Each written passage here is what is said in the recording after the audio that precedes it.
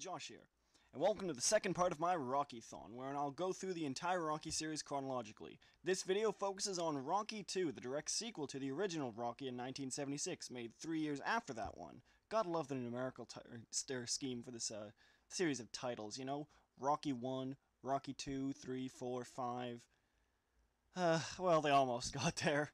At any rate, this is a really enjoyable movie. I really don't have so many complaints, but the ones I do have, I do definitely need to point out. This is the first of the series that is being written and directed by Sylvester Stallone, and I think it's very obviously directed by Stallone, if only because it shares his kind of problems with structure in films. It really doesn't follow a 3-act structure, and I know that not every film needs to do that, and he's proven that he can do this, at least at a later point in time, effectively, as in the fourth Rambo film, which is really just kind of one big build-up until the explosive climax. But I think it does affect the film in a somewhat negative fashion right here. To start, though, let's go through the story.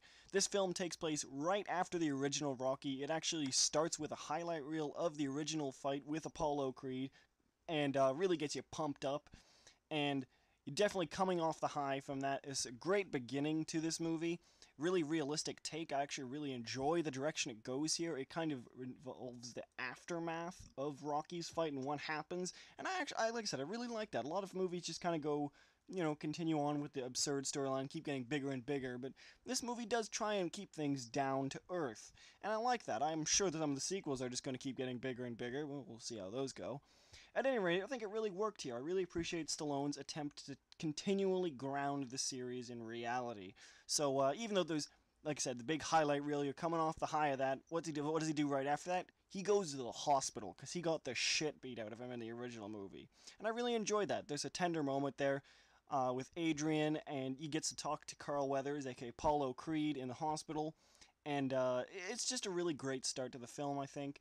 As well, it kind of goes on some interesting character paths where Rocky now has a lot of money, so he's just buying everything he can, regardless of its use or importance to him, such as custom clothes for his dog Buttkiss, I found particularly humorous.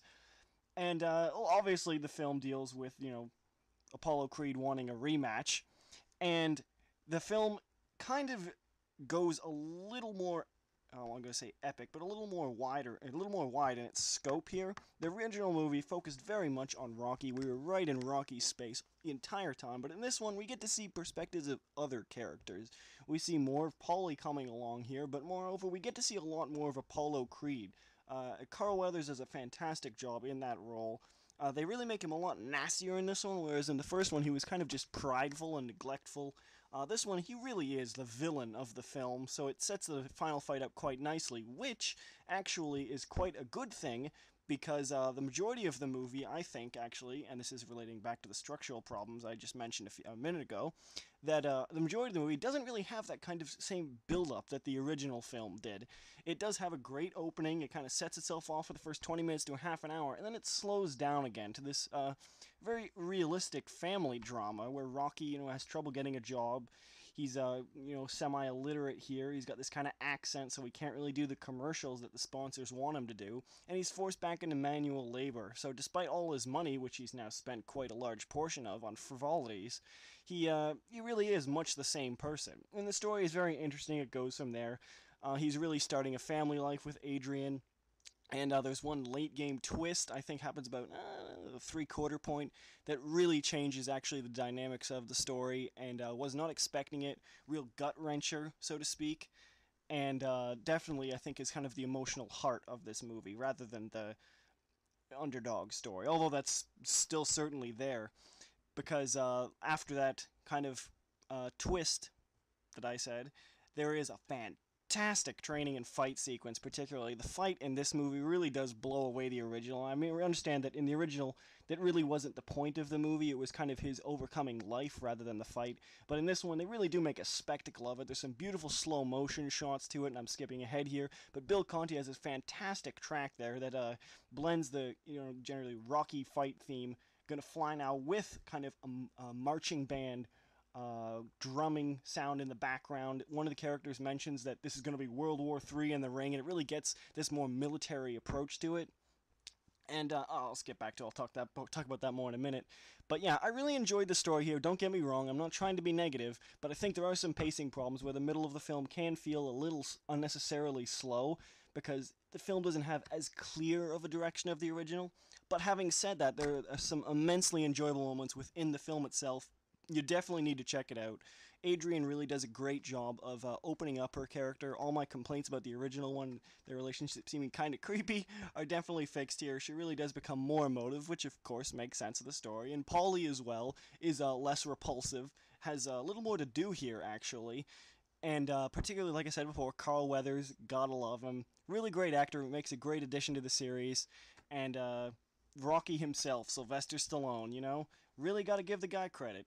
He gives a fantastic performance in this movie that is, for my money at least, sporadically better than the original movie because he has this one scene involved after the late scene twist happens, right after it, where it's so emotional that I almost got teary-eyed myself. It really felt like these are real characters, and I think the movie really continues to thrive off of the fact of how well drawn that Rocky is and how likable, frankly, a lot of the characters are.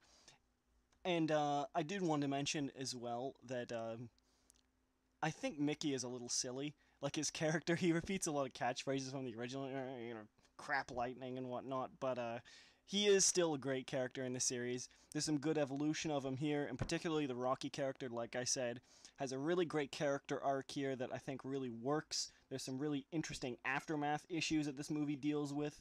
If anyone has seen the Infernal Affairs trilogy, it's a Chinese series of movies, it kind of reminds me of Infernal Affairs 3, the third one, which is much the same thing where it kind of takes place after the events of the first film and kind of deals with the consequences of what happened there. I really enjoy that kind of sequel rather than just kind of one-off James Bond-esque story. Not dissing Bond there, gotta love it. And skipping on here, going to the effects. Again, it's a boxing movie, not really too many effects, but I gotta say, the cinematography does change quite a bit in this movie. It's not as focused on rocky space, and it doesn't have as many of those long, far-off, lonely shots that it had in the original. This is much more a wider movie, like I said, in scope, and the cinematography adjusts to that.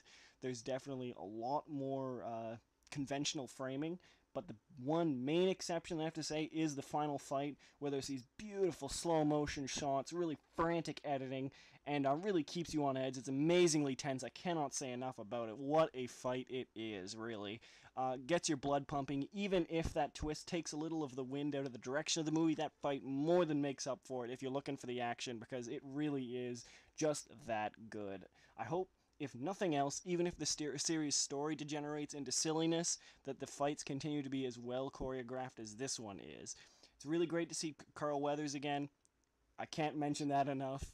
Lastly, I was talking about the score before by Bill Conti, and I really appreciate what Bill Conti did here. A lot of composers really, they rest on their laurels. They keep pumping out the exact same sounds over and over again. And don't get me wrong, this is a series, so there is repeated oral motifs from the original movie, particularly the main themes, but a lot of them are remixed and kind of rejiggered a little to fit in different situations, and a lot of them are added onto, such as the aforementioned military-like fight theme that takes place at the climax of this movie.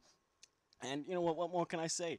Bill Conti does a fantastic job. The music is still dated, but that really just comes with the territory. You can't knock it for something like that. It's well composed for what it is. I appreciate that.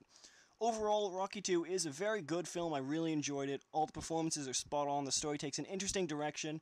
And while it doesn't have the same kind of drive that the original movie did and can feel slow in some places, it is still a really great addition to the Rocky mythos.